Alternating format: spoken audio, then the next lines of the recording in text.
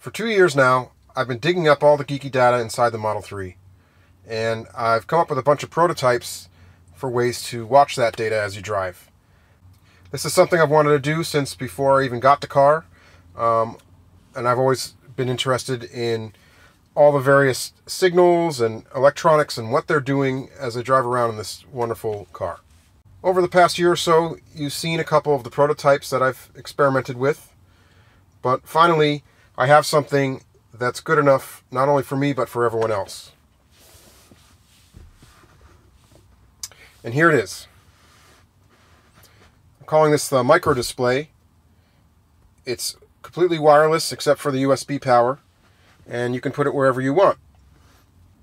It can show thousands of signals from within your car. Simple things like motor power, or a more visible speedometer.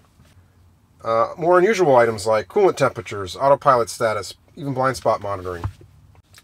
This was specifically designed to be small enough to hide away in the Model 3 and the Model Y air vents. However, the numbers are still big enough to make them very easy to read. The small size allows you to mount it anywhere you want. The bottom of the windshield, for example, close to your angle of view, over the steering wheel, whatever you'd like. So it's actually a system of several modular products that you plug together to make whatever display you want. You can have multiple displays, as well as bar graphs to make meters, and watch several things at once. And because these are Wi-Fi based, that means they're safer too. You're not running dangerous network wires around your car and your dashboard. You're not going to screw anything up here.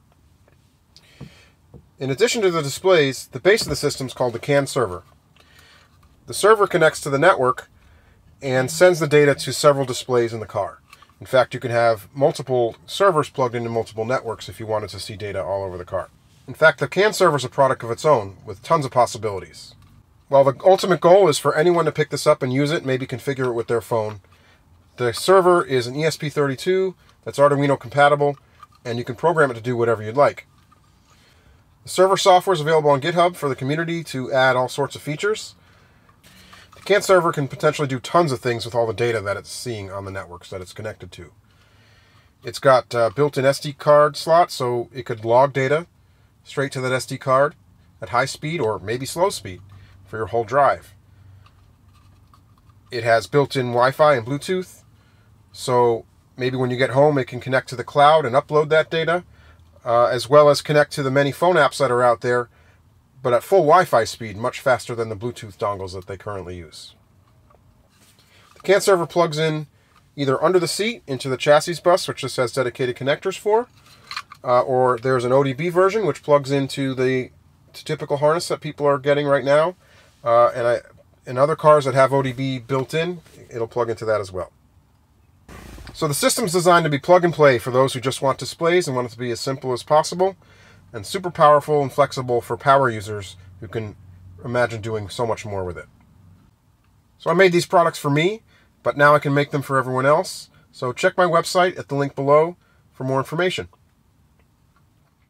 And I want to give a shout out to the Tesla community who helped make this all possible.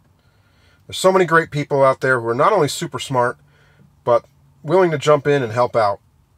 From the early days of reverse engineering the CAN buses and the signals on them, to making spectacular free computer and phone apps to analyze those signals. And now the community can help make this product even better. To me, it's all proof that things are much better when people put their minds together. So check it out, and thanks.